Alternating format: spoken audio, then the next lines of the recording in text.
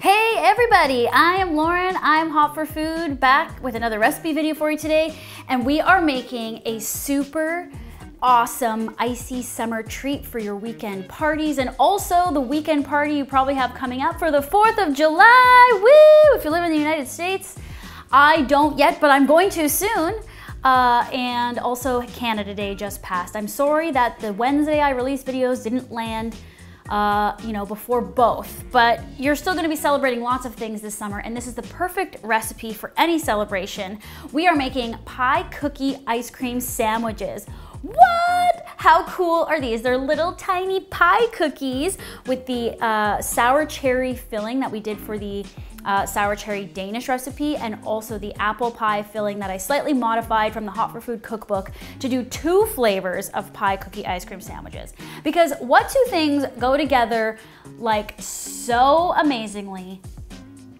Pie and ice cream. And then we put cookies in there too.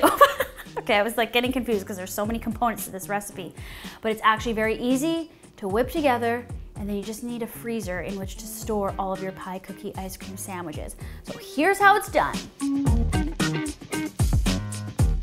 To make the sour cherry filling, you're gonna heat a saucepan over medium-high heat with some sour cherries, granulated sugar, lemon zest, and lemon juice.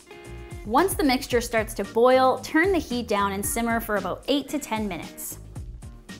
Once it's slightly reduced like this, whisk in a cornstarch slurry and let the sauce thicken up for about another 1 to 2 minutes. Once it's done, the mixture should be glossy and thick. Now set this aside to cool at room temperature.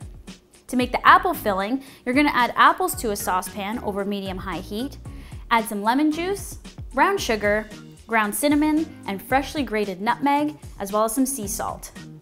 Now once this starts to boil, turn the heat down and simmer for about 8 to 10 minutes. Once it's slightly reduced, whisk in a cornstarch slurry and let the sauce thicken up for about another 1 to 2 minutes. Once it's done, the sauce will be a little thicker like this, and then you can set this aside to cool at room temperature as well. To make the pie cookies, you're gonna buy frozen pre-rolled puff pastry or pie crust, and you're gonna thaw it in the fridge overnight. Now unroll 1 pastry sheet onto a lightly floured surface and mark out every ½ inch across one side. You're gonna use a pizza slicer and a ruler to cut out even strips to make a lattice pattern. Then you can set the strips aside over the edge of a bowl.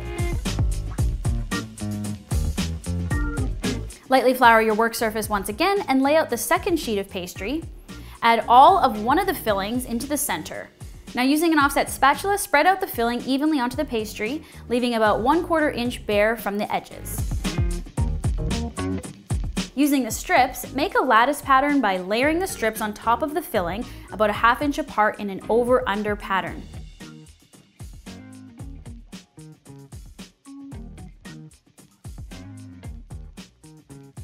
Trim any of the overhang if needed with a dough cutter, and then fold the bare edges over to create a border around the lattice.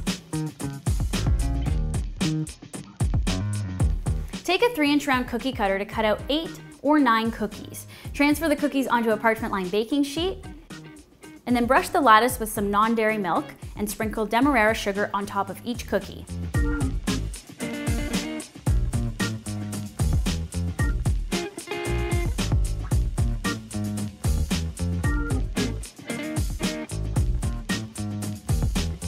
You're gonna bake this in an oven preheated to 400 degrees Fahrenheit for 14 to 16 minutes until the dough is puffy and cooked through.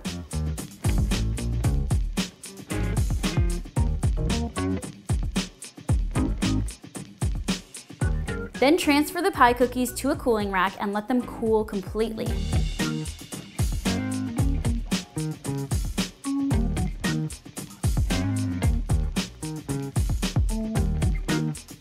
To make the ice cream sandwich filling, remove the top of the ice cream pint. Use some sharp kitchen scissors to cut the side of the container. Remove the container gently to keep the ice cream intact. Now turn the ice cream on its side and use a large knife to slice the round of ice cream into ½ inch thick discs. And if you're looking for that Hot for Food perfection, use a 3-inch round cookie cutter to punch out uniform ice cream rounds that are gonna fit really nicely on top of the pie cookies. Place each ice cream disc on a pie cookie and then top with another pie cookie to make the pie cookie ice cream sandwiches.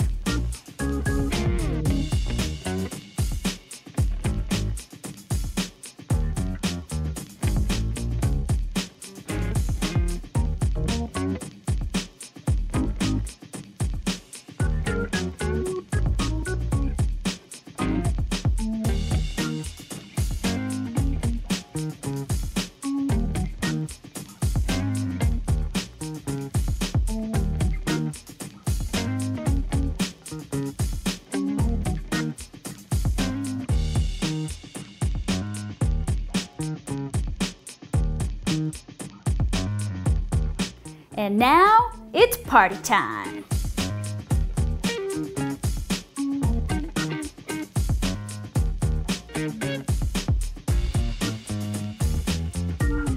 Happy Canada Day or 4th of July. Okay, these pie cookie ice cream sandwiches are so legit and I think highly creative. Time to celebrate over here on the Hot for Food channel. I hope you guys try these out. Now, you get about 9 cookies out of the sheets, depending on what brand you have. So we ended up having an extra 1 cherry and 1 apple. So I did a hybrid, which you could do. You could do cherry on one side, apple on the other, like this. And then I doubled up the ice cream because I had an extra ice cream disc. So this is a massive one just for me. So let's let this die out while I eat it.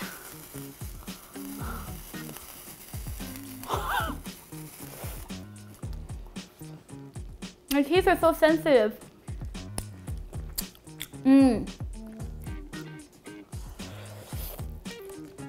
Also, this one's been setting up in the freezer. Obviously, working with ice cream is a pain in the ass. But the good thing is you can pre-make these as sandwiches and put them in the freezer. And then eat them pretty much right out of the freezer because the dough stays soft, delicious, tasty.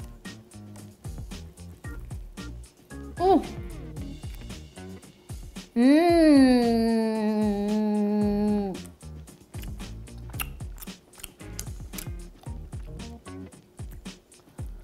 Oh my God.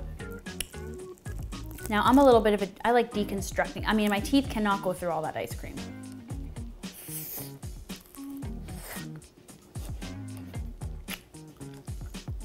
My teeth. All right, I might want to let this one thaw just a little bit.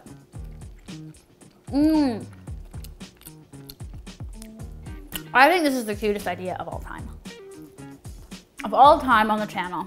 I'm gonna savor that in just a second. Now you're gonna wanna look for pre-rolled vegan-friendly puff pastry or pie crust. The thing is in the past I've used the puff pastry that we roll out, but in this case you need it to be quite thin, and the pre-rolled is just kind of easier because it's already very, very thin. So if you can find that, there's a lot of like accidentally vegan brands at the grocery store, so just check the ingredients. If there's something like lard in it, not vegan friendly, but if it's just vegetable shortening or vegetable oils, you're good to go.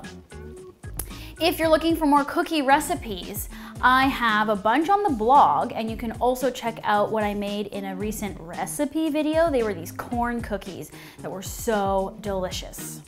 Be sure to subscribe to Hot for Food. I'm here every single Wednesday cooking up vegan love, and keep watching the channel. I've got tons of recipes here. So if you're looking for more sweet summer treats, check out these things right here and keep on watching.